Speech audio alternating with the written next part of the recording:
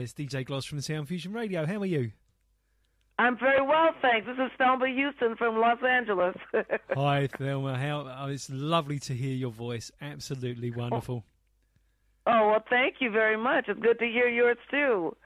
Good. So you're in Los Angeles right now, are you? Oh, yes. I'm here right this minute. This is where I live. Wonderful. What's the weather like there? Well, for us, I was just having a talk with Chip.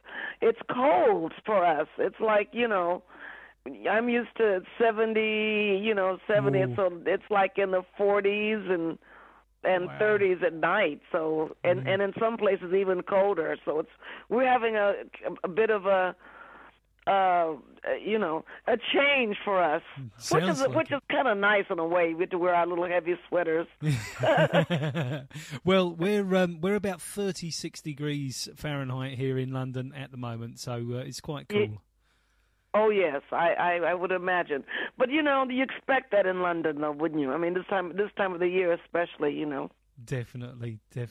Yeah. Without a doubt. And it was quite misty this morning through London town. It was quite a misty morning, so there we go. So has it snowed? Well, it snowed yet? It has, huh? No, we haven't had any snow as yet, but we're fingers crossed that we won't get any, because everything comes to a complete standstill in London when it snows. We're no good with snow here. We're absolutely useless with snow, so there we go. Do you mind if I start asking you a few questions? Is that okay? I don't mind at all. Wonderful. Well, the first question I was going to ask you is, what are your earliest musical memories of a child? My earliest musical memories as a child would probably be listening to the radio when I was a little girl, and being with my grandmother. That's who came to live with us, with my mom and I, when I was about maybe 3. So I remember listening to the radio. I remember singing along. My grandmother really liked Mahalia Jackson, so I would sing Mahalia Jackson songs along with her on the radio, and then that's my earliest memories, is hearing music on the radio and singing along, and of course my grandmother listened to gospel music most of the time. Wonderful. Mm-hmm. So when and sort of how did the idea of music being a career come to you? When did that sort of happen? Well, I'd always, like I said, since a little girl, singing, and then when the lady who was kind of like a babysitter for me, kind of before my grandmother came, I remember her letting me sing the hymns and stuff. Practice with her. She was a Sunday school teacher.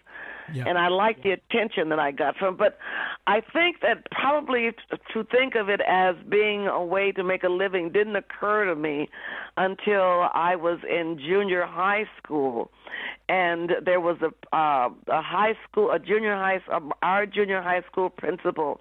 His name was Buck Catlin, and he was just one of those teachers, or like he was the principal, but he was also like the coach for the boys' track teams and all those kind of things.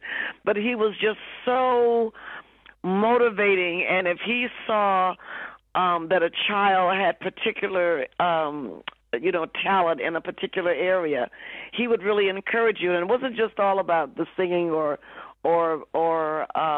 being an athlete. He was just, and this was like way back in the day, and this is, how teachers at that particular school was in Long Beach, is where I grew up. Once we moved from Mississippi, and they used to have this talent show every year that was sponsored by the PTA, and they would do this in the spring of the year. They would do like a weekend, like a Friday or Saturday, a Saturday night, and they would raise money for the PTA to give to kids who needed extra lunch money or to go on trips or whatever that was needed in the school. And so they had so for the 3 years that I was there, I auditioned. One year, someone suggested to him that I try out, and he had me to come in and sing, and I did. And he had me to sing, on the piano as he played the piano, and I sang. And then the second year, I did something with the orchestra, and then the third year, there I was the star of the talent show, and so it was just from that, and he really told me, he says, Thelma, if you really take it, if you don't mess up in school and you do well and I think you could really have a career, singing. I said, you really think so? I said, really? He says, yeah. I said, he says, you have it. He says, you could really, make a living. And so I took it to heart. I believed him. And so from junior high school through, high school, I didn't really know how I was going to do it because at that time, there wasn't a lot of, like performing arts schools and that kind of thing in our area, like in California, in Long Beach, actually. Now there's probably one on not every corner, but, but I mean, it's a little like everybody's a starter. But anyway, it just became, that's how the idea came about. Wonderful. Thelma, what a beautiful story, and so lovely that principal took such an interest. That's just a beautiful thing. How lovely. Yeah, it is true. And what's amazing to me, to speak more about him is, I do a show, was doing a show rather, in Seattle, Washington, and it was a show that was done. It was like a combination of theater. It was called Teatro Zenzani, and it was a dinner it was a combination of cirque, cabaret, and dinner. Wonderful. And it was done in this. It was a beautiful venue. It was done in this beautiful Spiegel tent. And I was, I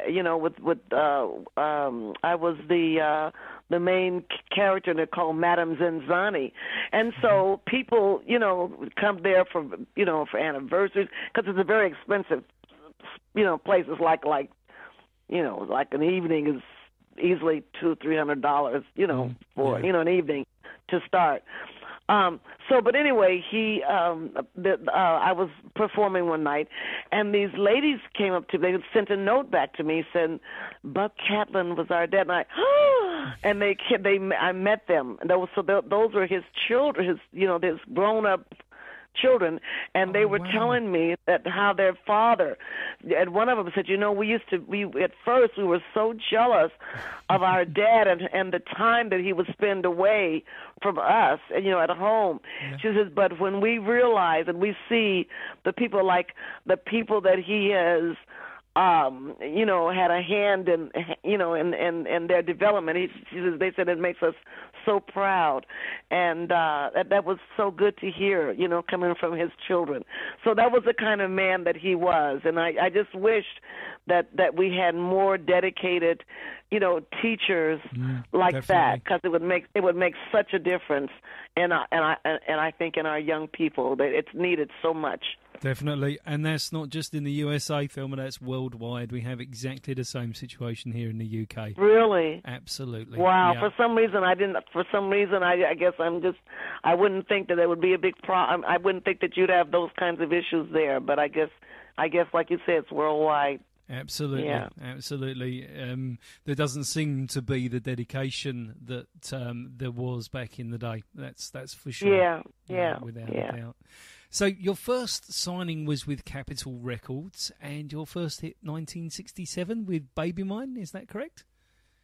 That's right. Yeah. So and I understand that that's still a song that's being played in northern London, not London, but northern England. Yeah, there's a Northern Soul sort of following here in the UK. Yeah. It's still pretty big, and yes, that particular tune does get played in those circles, and I do go to some of those gigs. That's fantastic. Yeah, absolutely. I do go to some Northern Soul gigs. I have DJ'd a couple of times at Northern Soul parties, but it's not my speciality. But I do get invited from time to time, and I do like to go. And they have some very energetic dances, so it's good fun. Yeah, yeah. And marvellous to take part in that as well. So what was it like working with Capitol? Because you're alongside people like Nat King Cole and Nancy Wilson and later on the Beatles. I mean, what was that like? Well, actually, I was working with, now that's an odd story because I was working with a gospel group called the Art Reynolds Singers. Mm. And we were probably one of the first, like, gospel groups that recorded with mainstream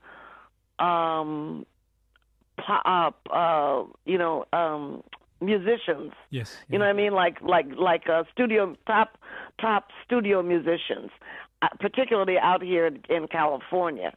Yes. And so the guy that was producing our first thing, his name was Gary Paxton. Mm. And Gary Paxton was actually the producer of it, and Gary Paxton leased it to Capitol Records. We did most of the recording for our first album was done in an old bus that Gary Paxton had converted into a recording studio. Wow. He had all the engineering equipment. I was just thinking about that yesterday, just in comparison and comparing that to the way the janitor and I did our project that was the 42 project. It's such a difference. Back then, it was those big old reel things, tape and you would record, all your different tracks on this one big old wide tape.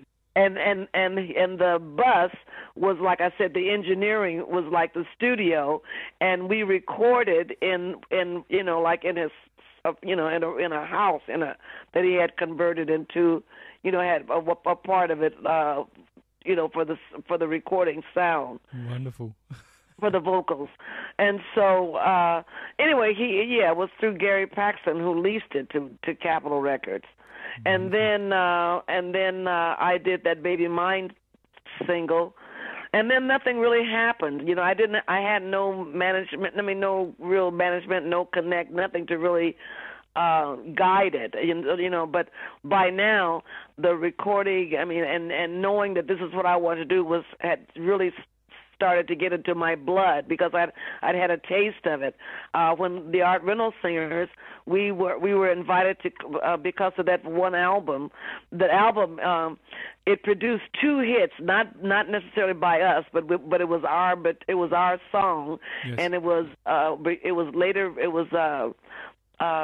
done by the Doobie Brothers. It was called "Jesus Is Just All Right with Me." Mm-hmm. Yes, and they had a hit on it. And then another group called the Byrds had a hit called "Glory, Glory, Hallelujah," which was also off that same album. So we were a little bit before our time, but fantastic. But anyway, so we were asked to come back to Philadelphia and appear on one of those big radio shows that will have like all the top acts on the radio show, and then but then they may have like an early morning gospel show, like early, and so because we had our record was kind of new and innovative and being played around, we got invited to go back. So I was on the bill with all these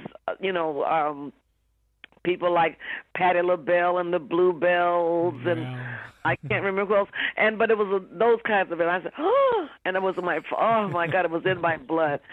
So, but then it was a few years later until I actually went back in again and did the Sunshine album, which was on ABC Dunhill. Yes. And then from there to Motown and blah, blah, blah, blah, blah.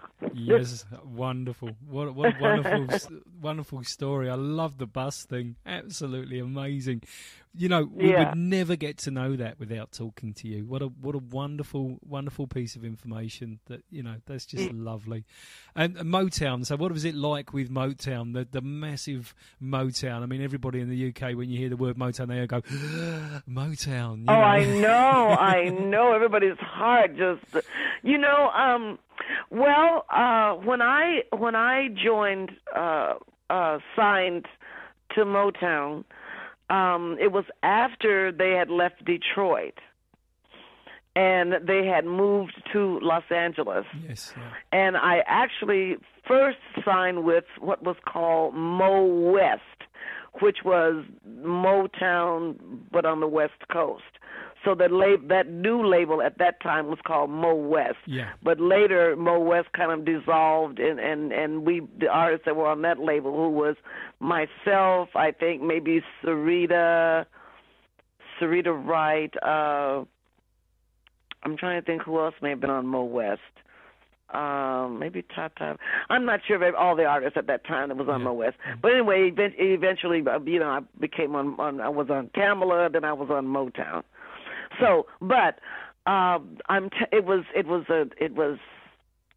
for me. It was like being in, I don't know, a fantasy or something, because when I was living in Long Beach and I was having these dreams or these aspirations of becoming a singer and not really knowing how to get there or what steps to take, out of Detroit were people my own age who were making music, who were, you could hear them on the radio, you could hear.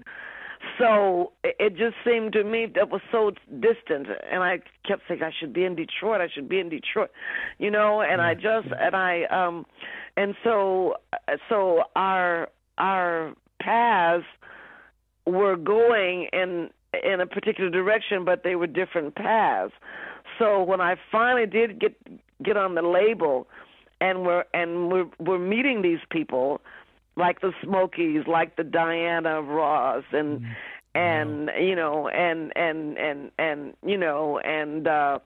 seeing Marvin Gaye. This was before Marvin Gaye left the label. Seeing I don't know, all of these people, the Four Tops, going out working, opening for the Four Tops.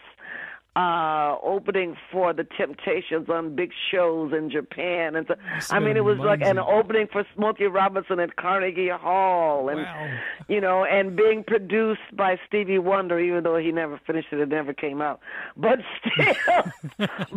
still, being in their presence, it was just like I was, on the one hand, and then having them, say that they admire, they liked my music because they knew about this Sunshine album that I had done previously, and so it was just amazing. And when they first came to Los Angeles, it was in a building. It was at 6464 Sunset Boulevard, and and everything was in that one place, except for the recording studio, which was over on Romaine. But you would just at one time or another, either in that building or either at the recording studio, you're going to be running into these people.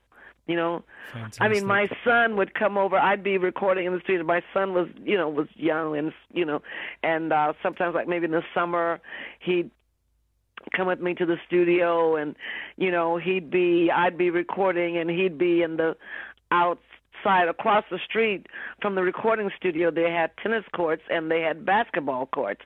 And so he would be over there sometimes playing, basketball with the Jacksons while I'm in the studio recording, or he would go hang out with the Commodores and hear them doing their stuff. And so, it was just, it was just wonderful. It was a wonderful, wonderful experience. And just about maybe 2 weeks ago, I was asked by Iris Gordy, whose father was Fuller Gordy. Yeah. And Fuller Gordy and Barry Gordy were brothers. Yes. Fuller Gordy was one of the executives, one of the administrators on the label, and he's passed away. He's been passed away for some years now. Yes. But every on his birthday, they do a fundraiser, and so I was asked to do this fundraiser for them. So I saw everyone. I saw Barry. I saw Iris. I saw, Sherry Payne. Sherry Payne used to be one of the one of the was replaced Cindy in the Supremes, and she does the Supreme shows. So I'm and just it's just still wonderful to see everybody again, and every time I see them, it's it's a wonderful experience. So it was really good. Wonderful. Oh, that's such a lovely story. Thank you, Thelma. That's just beautiful to share stories like that. Just absolutely great. Because you're quite big in charity and charitable events, aren't you? You did you have Thelma Houston Day, don't you, or something? Or you've had Thelma Houston Day.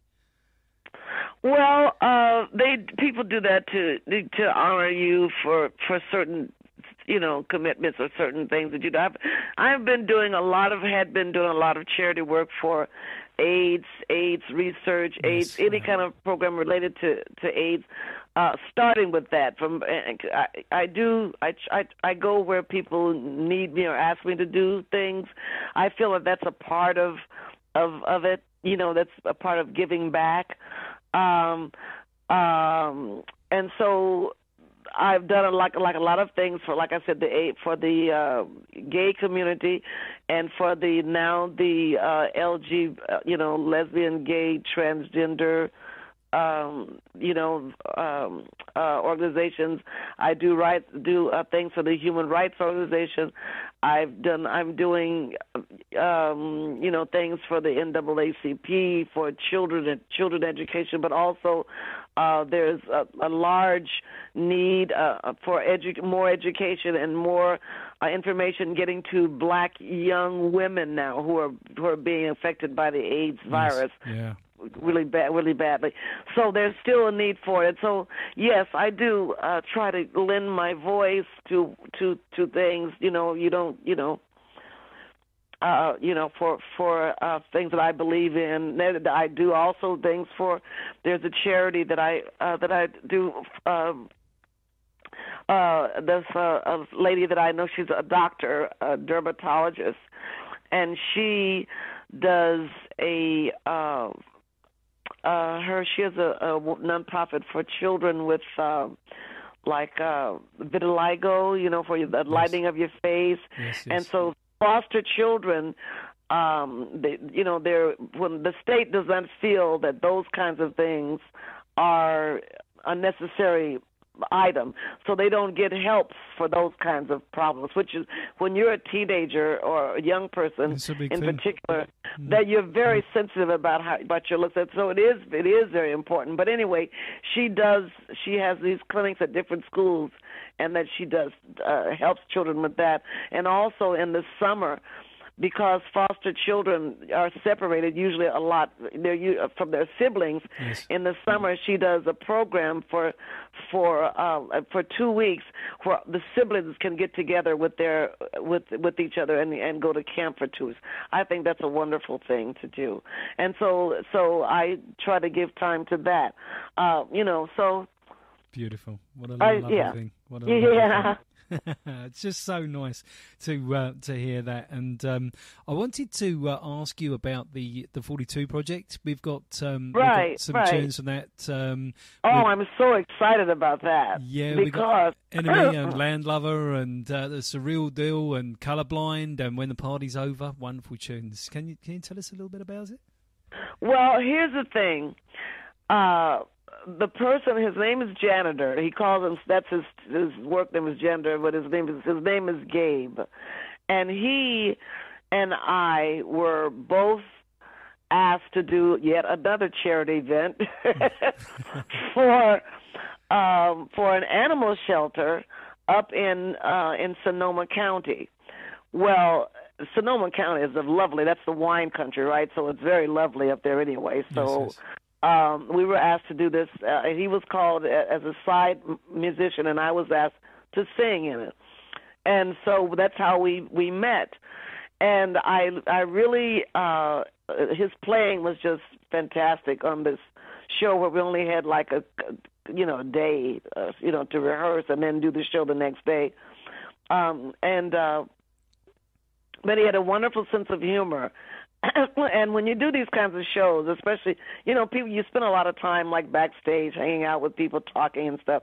And I liked his sense of humor and stuff. And I had been wanting I had said that the next project that I put out, I just really want to have more of an input in it, meaning not just the producing of it and not just, I want to, have a hand in the writing of it. But I hadn't really found, I have done some writing, but it's difficult to click with writers. You know what I mean? It's a certain kind of relationship that has to take place there. Yet first there has to be trust.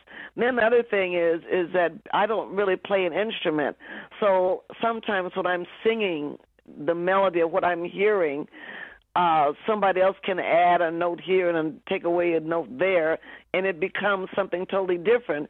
Yeah. And because I can't correct it, then I end up doing what they're playing, and it's not what I'm hearing in my head. You know what I mean? It's not what you visualized. I get it. Yeah, definitely. Exactly. Yeah. But so that's kind of like, so anyway, I asked Gabe at that meeting at that time, would he be interested in doing some collaboration? And he said he'd love to. And so we left that gig, and I went on tour, and he went on tour. We got back together. That was like in the fall, yes. And we got back together in the January of the following year, and just started working. And it just popped. It just really popped. And the name of it is 42 because that's the difference in our ages. All right. And I was going to ask where that came from. Actually, I was right. Yeah, but the thing is that we realized, and not that this was something that was our intent to do at the beginning. Like, let's get together and see if an older person and a younger person can write together.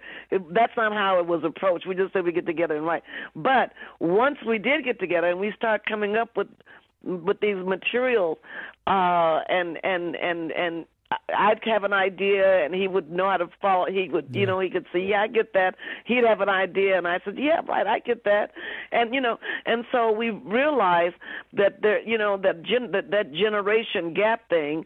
There's no such thing. I mean, absolutely. Really, there are always certain things like integrity, trust, love, things that are really real that you can agree on. Those things. There's always some way to find agreement, and so we said, "Wow, this is really good," and then the music is just I'm just so excited about it, about the project, and happy at how it came, how it's coming together. And and what the result of this I'm very excited about it. Wonderful. Well, we've had the tunes from it on rotation now for a couple of weeks, and been playing them, so it's been great, and that's one of the reasons why I wanted to talk to you about it. And well, I mean, it's been received well. Yes, definitely. Yeah, been received very fantastic. well. And we're putting those tunes through, and the other tunes that get received very well are from your 2007 album, the covers album. There's some beautiful tunes on there as well, and they also get extremely well received. The sort of covers. A Woman's Touch. Yes, that's the one. Yeah. You did a cover of. Oh, thank you. Harold Melvin and the Blue Notes. That was my first. Like stepping out more with the production, because Peter Angel, the producer of that, he and I, he's very. We communicate really well together as well. For doing that kind of, and so that was a good project. Wonderful. We had fun doing that too. I mean, I love Motown, love every other label. It was great. In one way, I really miss that that kind of when you work on a project, hopefully, well, when a record company really gets behind something that you do, there's nothing like it. Promotion and, the whole thing. But the other side of that is they have a lot of input into what you do. Yes. You know what I mean? They have a lot. Well, we don't like that. We don't think that's going to go over. Or maybe you should change that, or you should add this to that. Take that away. No, nobody's going to hear that. You know what I mean? And and to not have to deal with that kind of and said, you know what? We're gonna go. We're gonna. I think when it's real, if something is real, and if people can feel it. Then they'll support you in that. You know what I mean? Definitely. And I think that at some point everybody finds their own. You find your own groove. You find your own following. You have your own. People that so there's room out there. Nothing has to be. I mean, everything doesn't have to be massive and trillions and jillions and huge. You can just keep focused and keep staying yourself and staying true. And over the long run, which is what counts. Longevity is what counts. And so if you can build and build and build and be truthful and honest in your work, I think you can be able to do it, and you'll have your following and live, and to the degree that you want to do it. Wonderful. For as long as you want to do it. And that's the way that I look at it. When you're at a record label, everything, it's got to be number one. We got to, what was our numbers last week? And what did you do? Well, we got to do this. Yeah, we got to, change that cover because the guy, pardon this, but the DJ over there thinks that there should have more artwork. He thinks he should take, he should make that longer. Blah blah blah. Yeah, but it's not your journey. It could drive you. It could drive you crazy. All that pressure, huh? Well, that's absolutely right. But I mean, what you're talking about now, these projects are your own journey, and they're what you want to be doing, and that's very natural and very organic. And it's not sort of governed by figures. It's not governed by big record labels that want to have a hand in everything. It's governed by you and what you feel is right. And I think that's a really natural way to make music. That's the best. And you know what? When you make it that way, it just flows. I mean, absolutely. Yeah. Yeah. Yeah. Wonderful. Absolutely wonderful. You did an appearance on American Idol and America's Got Talent in recent times. Can you tell us a little bit about that and how that came about? Well, that was like a few years ago, really. Actually, it was back a little bit. Yeah, but anyway, how it came about was. They have, I think, at that time on the American Idol, they were having a disco show for the finalists, I think. Yes. And they did, and I think that's how that came about. Wonderful. And they wanted to have some people from that era on the show, and on the America's Got Talent. I'm not quite sure how that came about, but it was fun doing that. How they took that one song and made it interact with every single act they had on there, including what do you call them? The dancers, the Irish dancers, cloggers. Oh yes, yeah. The cloggers. Yeah. Wonderful. Yeah. Yeah. That's just great. That's just lovely to hear. And the last thing really is to give you an opportunity to tell the listeners about your website, and if you're on Twitter and Facebook, and just tell listeners how to contact you, and where your music is for them to buy, and so on. Which is the most important part. Absolutely. And Hello? if there's anything more you'd like, which is the most important part. Yes. And I just know it's on Thelma Houston. You know what? I have to get that. I'll have to let Chip send that to you. That's no problem at all. We can make sure that that's on our website anyway. Well, basically, if you wanted to tell us a little bit more about 42, and if there was any more information you wanted to give us, then please feel free to say hi. Well, I just want everybody. I just really would really like the people to take a listen, and it's a different sound than people may be accustomed to hearing me. What happens is once you get known for something, one type of genre, then it's kind of hard to come out of that box. But a lot of people don't know that I was making songs. I was singing. You have been recording all kinds of music before the Don't Leave Me This Way. And I just like for them to take a listen to where I'm at right now, and we're getting ready to do the second part of it. That should be coming out in a few months, and it's going to be the second half of the EP that's out now. So. Hope everybody loves it. I'm so happy that people are responding in a positive way to it. I really appreciate it, and thank you so very much. And I believe it's Thelma. I think it's 42. You know what? I don't want to give the wrong information. I'm so terrible with the Twitter and the Facebook and the tweeting and the it's all not a of that. problem at all. We can communicate that. All of that. But I know it's so necessary. Yeah, we can communicate that. That's no problem at all, Thelma. Absolutely. But it is. But I mean, but we're hooked up to all of that. You can tweet us and Twitter us, or what is it? Tweet us. Tweet, yes, tweeting. Yeah.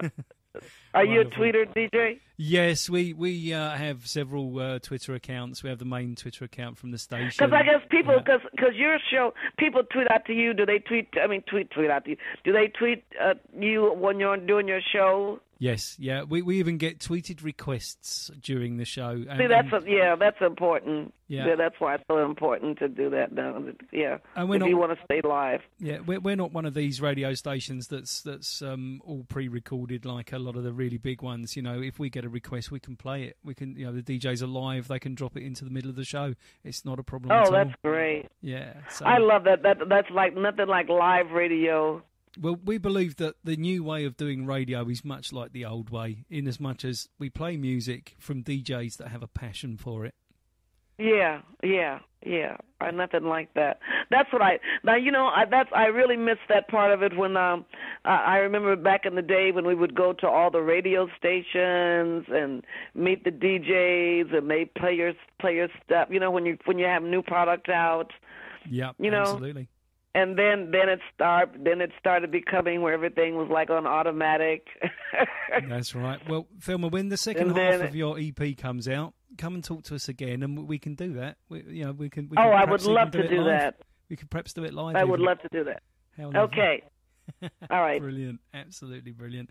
If there's anything else you'd like to tell your fans here in the UK and across the world, because we're a global radio station, please feel free to do so. And I have to say, it's been an absolute pleasure talking to you. Well, thank you so much, and I'm looking forward. This is what I want to say. I'm looking forward to coming there soon. I was just there. It's probably about maybe three years ago. Maybe I was there when they did they had the Motown. Band over, the guys that played on all that played the songs for the Motown. Yes. On the Motown songs, I did a tour with them. Wonderful.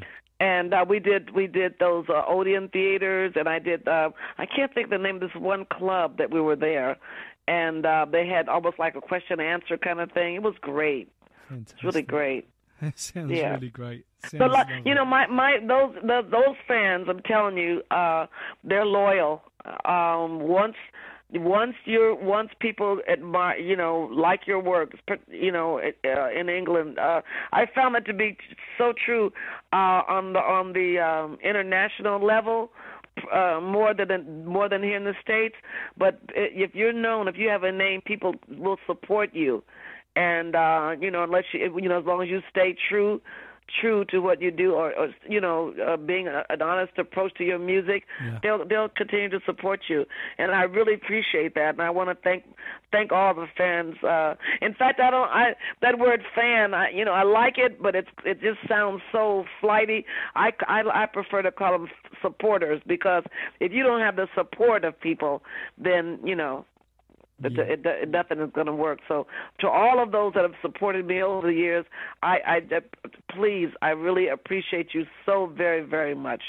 I really do, and I'm looking forward to seeing you soon, I hope. We're looking forward to seeing you too, Thelma, and we appreciate you and your music so very much indeed. And I am honoured to have spoken to you this afternoon here in the UK, which is morning where you are. And when the other half of your EP comes out, I'd love to talk to you again if you have the time. Well, thank you so much, and I certainly will do that. Wonderful. You have an absolutely blessed and beautiful day.